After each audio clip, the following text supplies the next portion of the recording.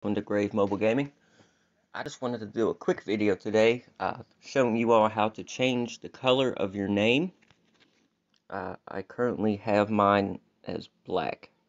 The downfall to this, there's only one downfall to this, and that is for whatever reason it shows the hex code on my main base, but however your units, other buildings that you have obtained, and your chat does not have that. It's just your base for some reason.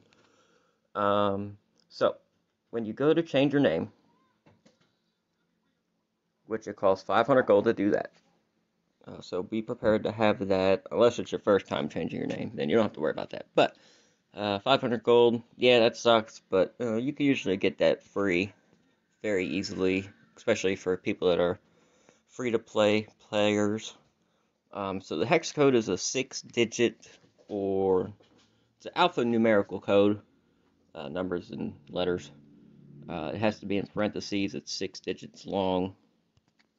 The code is, I'll show you guys the code here, and I'll put it in the description.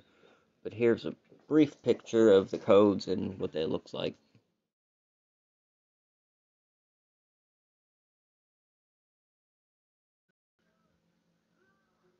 So once you pick the color that you want, it'll have the 6 alpha numerical code.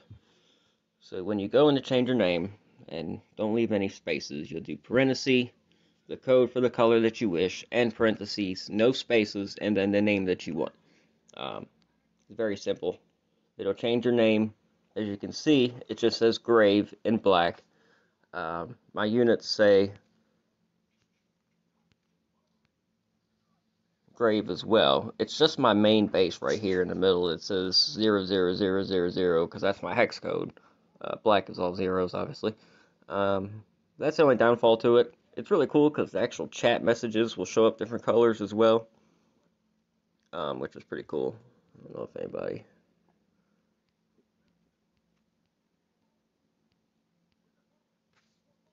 But I was just going to show you guys that real quick. It's very simple, very cool little feature that they have added. Not a lot of games let you do that. Sometimes it's even harder to get a different color because you got to do all kinds of crazy stuff. But very simple, parentheses, code, and parentheses, no spaces in between. Unfortunately, your base will have your hex code on it for whatever reason. Maybe they'll fix that. I'm sure they will. They're pretty good about fixing their bugs right now. So, just thought I'd share that little clip with you. Alright, goodbye.